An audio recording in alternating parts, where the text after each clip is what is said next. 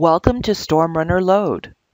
In this tutorial, we will take a look at the Notifications panel in the Results page. If you haven't run a load test yet, check out our tutorial about analyzing test results. If you have already created and run a load test, you should already be watching the online results page for this test. If the test already finished, go to the results page and find the test you have executed. If you haven't created and run a test yet, this page contains a sample load test we have created for you.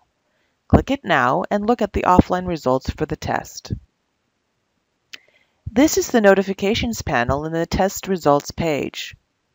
It contains three kinds of notifications: SLA breaks, anomalies, and script errors. SLA breaks occur when the average transaction response time for a certain transaction exceeds the defined SLA for a period of 15 seconds or more.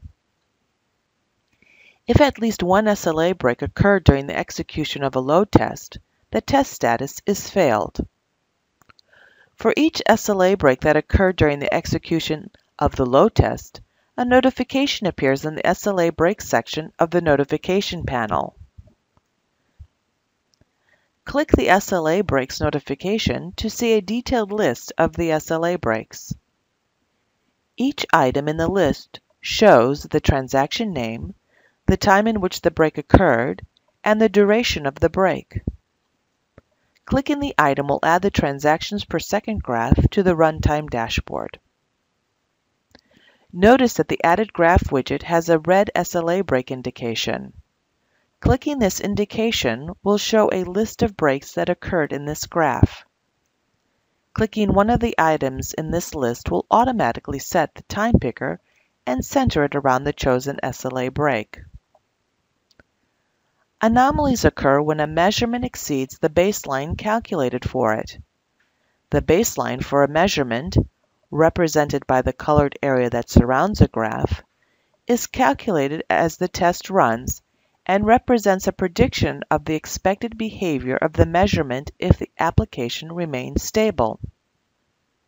If one measurement exceeds the baseline for a significant distance and time, or if several measurements exceed the baseline at the same time, we say that an anomaly occurred. For each anomaly that occurred during the test run, a notification appears in the Anomaly section of the notification panel. Click the Anomaly notification to see a detailed list of anomalies.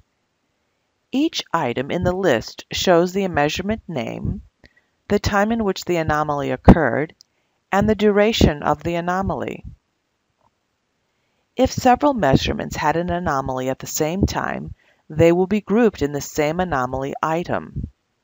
The rank column for each measurement in a group indicates the probability that this is the measurement that caused the anomaly, or at least the first measurement to react to the anomaly. Clicking any measurement name in the list will add a graph of the selected measurement to the runtime dashboard. Notice that the added widget has a yellow anomaly indication. Clicking the indication will show a list of the anomalies that occurred in this graph. Clicking one of the items in the list will automatically set the time picker and center it around the chosen anomaly. Script errors occur when any of the running users in the test encounters an error. For each script error that occurs, a notification appears in the script errors section of the notification panel. Click the script errors notification to see a detailed list of script errors. The script errors are grouped by error ID. Each item in the list shows the error ID, the number of errors of the same type that were reported, and a sample error message. You can also show the errors graph from the client section of the measurement galleries to see the time distribution of script errors that occurred during the load test. And that's it. Handling notifications is as easy as 1, 2, 3. If you have any questions or suggestions, leave a comment on the YouTube page for this video. For more helpful tutorials, visit our YouTube channel.